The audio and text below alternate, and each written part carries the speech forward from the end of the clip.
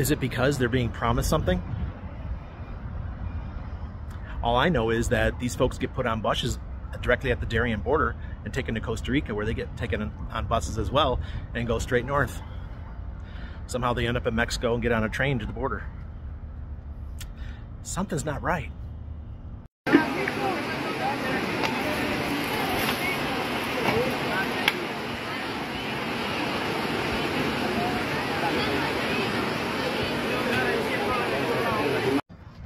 And why do they go straight through a beautiful country like Panama that has massive job opportunities, but all they care about is going north?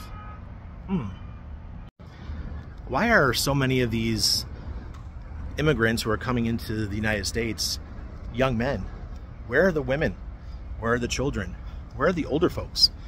Why is it men between the ages of 17 and 25? That's quite odd. It really makes me think why my country would allow such a thing. Why the Biden administration has the gates open and letting everyone move in.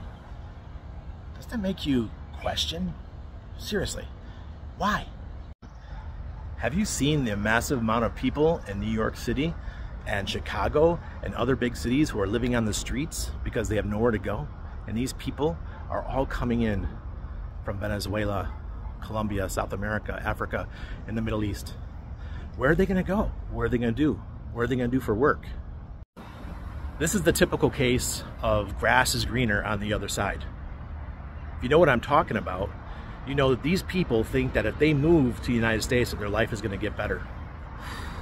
As an American, let me tell you, it's not. This is causing a massive ecological disaster in the Darien.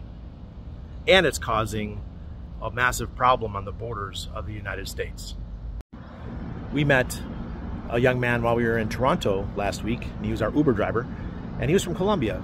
And I asked him how he came to Panama. He came through the Darien Gap. We asked our maid at the Marriott Hotel in Niagara Falls. I could tell she spoke Spanish. We asked her. She came through the Darien Gap, and now she's working as a maid. But there's one thing they both had in common. They can barely afford to live in Canada. They have to live in houses with multiple people, 5, 10, 15 people.